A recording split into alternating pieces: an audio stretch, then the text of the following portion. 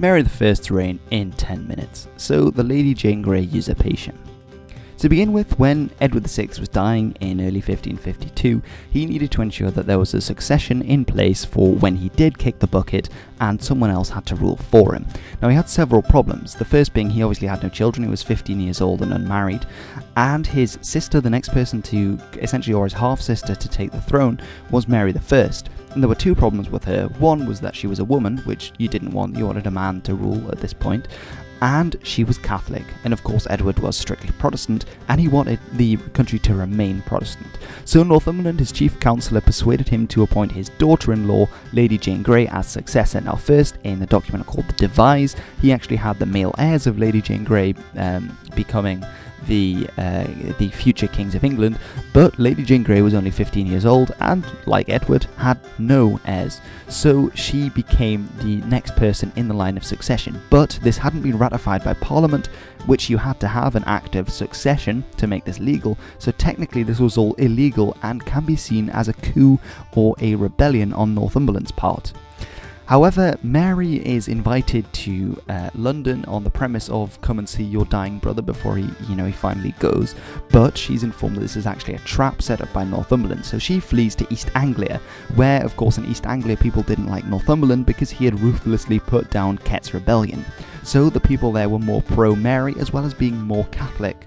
Now on the 10th of July, Lady Jane Grey was crowned the Queen of England, but by 2 days later, on the 12th of July, Mary had already assembled an army of 10,000 strong at Framlingham Castle. On the 19th of July, Northumberland had marched out to meet this army, but he found he couldn't gather enough men to deal with it, and while he was on the road from London, he stopped over in Cambridge. The Privy Council in London lost their nerve and they surrendered essentially to Mary, and by the 19th, Lady Jane Grey had been deposed, and on the 1st of October, Mary had been crowned Queen. So let's have a look at the government of Mary.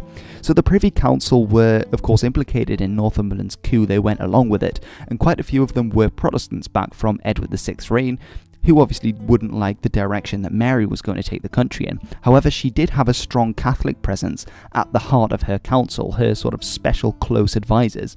Now, some of the first things she did was to release a few people who had been imprisoned. Edward Courtenay, he was actually a close relative of Mary, as well as the Duke of Norfolk, who was a devout Roman Catholic, and of course Bishop Stephen Gardiner from the Tower of London. As well as this, Reginald Pole, who had been in exile in Italy, was invited to come back, and he was actually a papal legate, and she made him the Archbishop of Canterbury after burning Thomas Cranmer alive at the stake. And they were all close advisors with a strong Catholic presence. Now, as well, she was closely advised by the Spanish Imperial Ambassador Simon Renard, so the close connection to both the crowns of Spain and the Holy Roman Empire. Now let's have a look at some of the religious policies, because this is what Mary is really famous for. So Mary actively wanted to start the Counter-Reformation to reconvert England back to the Roman Catholic faith. Now in the early 16th century, Martin Luther kicked off the Protestant Reformation to reform the Catholic Church and to start off essentially his new churches of Protestantism. The Counter-Reformation was the Catholic response to this to try and stop this from happening. She repealed the Acts of Supremacy and Uniformity, which were these Protestant acts that had been done under Henry VIII and Edward VI. So the Act of Supremacy, or the Acts of Supremacy, were the ones that made him, so Henry, or the monarch of the country, the supreme head of the church. She also reintroduced the heresy laws, which allowed her essentially to kill people for their beliefs if they were of the wrong belief, which she did to 300 Protestant men and women who were burnt at the stake, famously bishops like Hugh Latimer, as well as the Archbishop Thomas Cranmer, and many of the people she burnt were actually from common humble backgrounds in the southeast. And as well, Reginald Pole, the Archbishop, managed to recruit a lot of priests in the north, so it very much depended on where in the country you were for how successful or how Protestant or how Catholic people were. In the north, for example, in the Diocese of Durham, no one was burned at the stake because the people were still Catholic, devoutly Catholic. Now let's have a look at some of the foreign policy. Now Mary wanted to marry a Catholic to produce a Catholic heir to stop her Protestant half-sister Elizabeth succeeding and reconverting the country, essentially countering the counter-reformation that Mary wanted. So she proposed to marry Prince Philip II of Spain, the son of Charles V, who was both the King of Spain and the Holy Roman Emperor. But Parliament was staunchly against this. They didn't want a Spaniard coming over and ruling for them because Mary was a woman. If she married, the king would then have possession over her and over the nation. So then you'd have a Spanish king in England. Now, they had seen what the Spanish had been doing in the Netherlands with the Inquisition, which had been going since 1521, and they didn't want that in England. However, Mary signed sort of a compromise, the Spanish Marriage Treaty, which essentially said that Philip wouldn't have any of the power over her in England. So essentially he wouldn't be able to do anything in England without Mary's consent first, and they were married in 1554.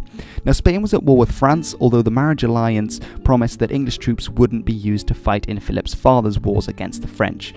Now, Pope Paul IV was elected in 1555. He hated Archbishop Reginald Pole, and of course he was anti-Spanish because he was pro-French. So there were two reasons there that the sort of counter-reformation essentially failed, because the Pope was against Mary because of these political manoeuvrings. Now, Philip did actually persuade Mary to enter the war with France in 1557 after the death of Charles V, because of course the clause had been that they couldn't use troops in, or actually I think they just broke the terms of the treaty of the Spanish marriage treaty there, that they just sent in troops anyway. But the reason being was that the French had backed a plot to overthrow Mary by Thomas Stafford to seize Scarborough, which had failed, as well as one by Henry Dudley, the cousin of the Duke of Northumberland. And the English finally and definitively lost Calais to the French during this war. Now let's have a look at the economy and society. So Mary's reign was plagued with hardships, including very dry summers, which then led to failed harvests. And this failed harvest, so people were weaker, their immune systems were worse, led to bouts and epidemics of influenza, which was a terrible disease back then. Now, the collapse of the Antwerp cloth trade during this time as well, starting in around 1549, I believe, made the East Coast especially hard hit. The East Coast was also where the most Protestants were, so there was religious tension. There was now economic tension, because that had also been where, of course, you had the agrarian rebellions of Kett's rebellion against enclosure, that with the collapse of the Antwerp cloth trade, most of the people in the East were no longer making money. So this made it really a hotbed for rebellion. Mary, however, tried to counter things like this by doing a lot of poor relief, especially in the worst affected regions.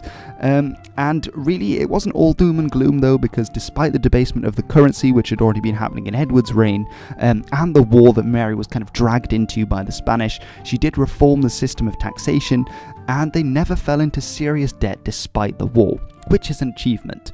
Now, the only rebellion of Mary's reign was caused directly by the protest to the Spanish marriage in 1554, which of course people were very much against. Now, originally several risings were planned at once, but the plot was foiled and only Thomas Wyatt and 3,000 men rose in Kent. Now, it's important to remember about this rebellion that the aim of at least the leaders and a lot of the people involved wasn't to overthrow Mary. They just wanted to make a point so that she wouldn't marry Philip. Now, the reason I'm saying this is because, well, one of the other people who was involved was someone I've already mentioned, Edward Courtenay, family of the Queen and released by the Queen. Thomas Wyatt as well claimed to have fought for the Queen against Northumberland. So these were people who might be seen as being more loyal to the Queen, who really just wanted her to change her mind.